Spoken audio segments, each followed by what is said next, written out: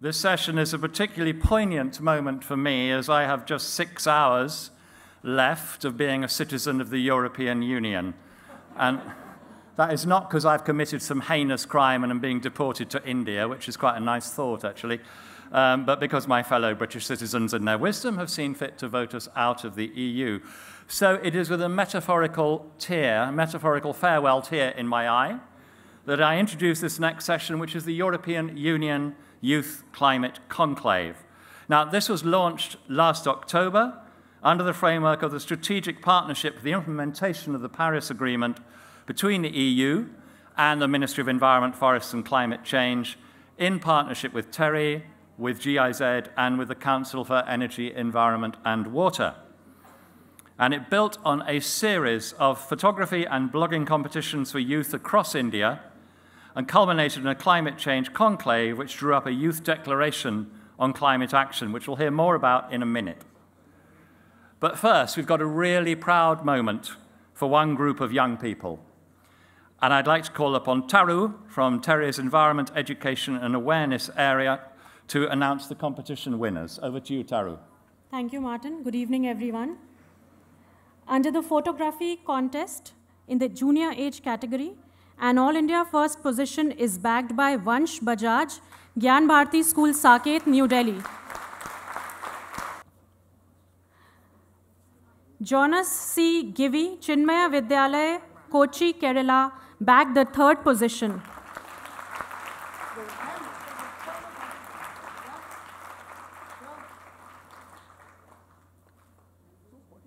Khanak Lashkari from Subodh Public School, Jaipur, won the second position, but unfortunately could not join the program today.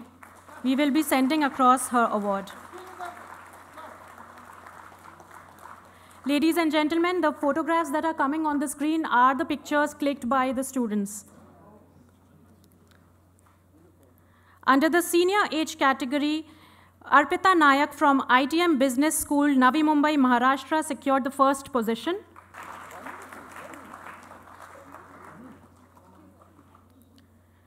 Akshat Srivastav from TERI SAS, New Delhi, secured the second position.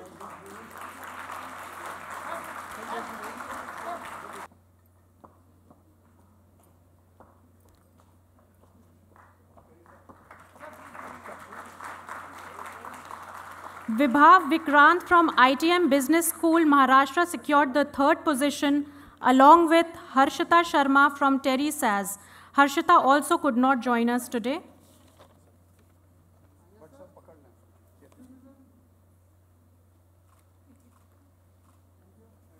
I would also like to add that copies of the table calendar prepared from the select entries are available at the registration desk outside.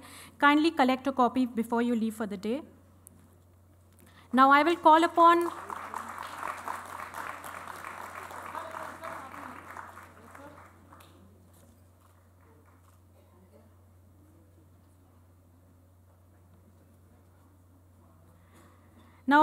upon winners of the blogging contest to receive their medals and certificates.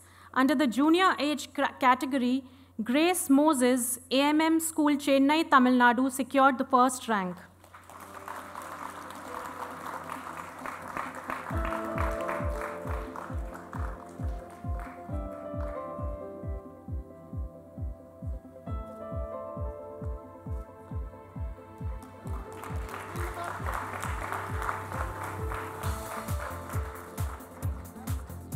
Under the senior age category, Siddhant Kumar from TERI SAS, New Delhi, secured the first position.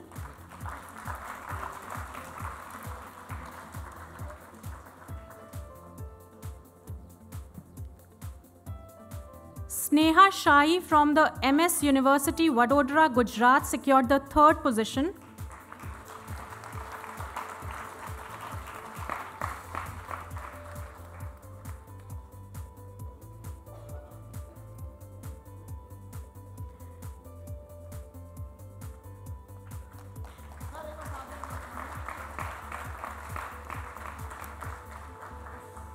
Three more winners who could not join us today are Garima Upreti from University of Lucknow, Uttar Pradesh, Riya from DAV Centenary Public School, Tohana, Haryana, and Rayan Pathak from Sanskriti, the Gurukul, from Guwahati, Assam. Thank you very much.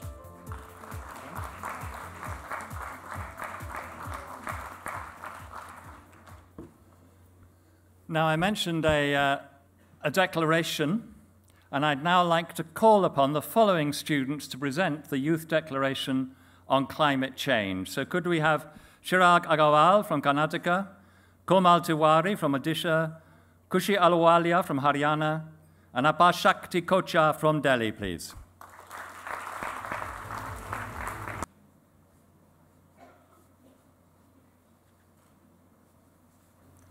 We have arisen, we have awakened, and we are not stopping till the goal is reached.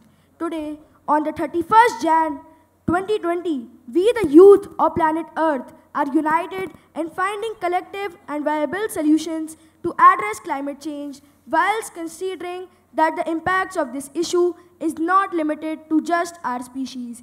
We commit ourselves to strengthen global discourse set forth by the Sustainable Development Agenda, and we call upon heads of states to acknowledge and act in accordance with priorities that will strengthen climate action for an equitable and sustainable growth of all fellow beings of planet Earth. And our working groups spread across priorities related to both adaptation and mitigation measures. We have concluded the following. Mitigation actions calls upon the countries of the world to hold the increase in the global average temperature to well below 2 degrees Celsius above pre-industrial levels and pursuing efforts to limit the temperature increases to 1.5 degrees Celsius above pre-industrial levels, recognizing that this would significantly reduce the risk and impacts of climate change. Fulfill their pre-2020 commitments under the Kyoto Protocol, develop a technology framework with focus on technology innovation, development, and transfer including but not limited to carbon capture and storage in order to support the implementation of the Paris Agreement. We request countries to take the following measures in line with the principles of equity and common but differentiated responsibilities and respective capabilities. To prioritize the transition from non-renewable energy sources to renewable energy sources in a phased manner, to encourage and promote civil society organizations' activity and startups to implement a ground-level network, to encourage sustainable and green transport systems such as electrification and use of public transport and adopt the culture of ecotourism. Request the developed nation to stand by their commitments on finance, technology, and capacity building and adopt a liberal intellectual property rights regime in order to facilitate adoption of green technology by developing countries. Developed countries to fulfill the goal of mobilizing USD 100 billion per year by 2020 and further scale up provision of financial support to developing countries. We pledge as the global youth to contribute by adopting a sustainable lifestyle to move towards a low-carbon economy, stressing the need for the mobilization of youth awareness, education, capacity building, and outreach, promoting innovation, entrepreneurship, and R&D as a part of the solution to the problem of climate change. The adaptation actions are as follows. We urge countries of the world to help each other to firstly, enhance resilience to climate change in vulnerable regions such as coastal regions and sectors such as agriculture. Establish disaster and adaptation banks for the allocation of finances dedicated to extreme weather events with accountability and transparency with focus on most vulnerable regions. Decentralize adaptation policies at regional level and create institutions for long-term adaptation action plans. Finally, foster technological partnerships between nations and strengthen meteorological institutions to keep a uniform track of climate events around the globe. In case of extreme weather events, countries should support each other by cooperation in setting up early warning systems to ensure preparedness and prevent damage to life due to climatic disasters. Secondly, providing rehabilitation and aid to people displaced due to climate change. And at last, establishing an international disaster response team. We pledge to volunteer for rehabilitation and development initiatives and civil society organizations in areas adapting to climate change, as well as places receiving people displaced by impacts of climate change. We pledge to gain and share comprehensive knowledge about causes, repercussions, and potential solutions in the face of adversity in order to build comprehensive mechanisms for disaster management. We call upon all parties to prioritize the allocation of disaster management. We, the collective voice of global youth, today on 31st January 2020, speak from the platform of World Sustainable Development Summit 2020 being organized at New Delhi, India as one for well-being of all. We stand firm in our resolve towards addressing the climate change crisis and believe that global collective action problems like climate change are beyond the power of any single entity to tackle. We stress upon partnerships and networks to resonate in all parts of the world to create and facilitate lasting change. We will continue to work together and undertake sustainable actions that can benefit entire humanity. We will continue to work towards peace and prosperity of all life forms on our planet Earth. What we do to the nature determines what the nature does to us, and that determines what we do to ourselves. Thank you. Thank you very much. Thank you very much. Just a word. They wrote this themselves. They were all working last night, and they prepared this. They worked on it last night also, and they prepared this. So I just thought I'd let you know that they've done this all on their own. And this is really a sign of hope.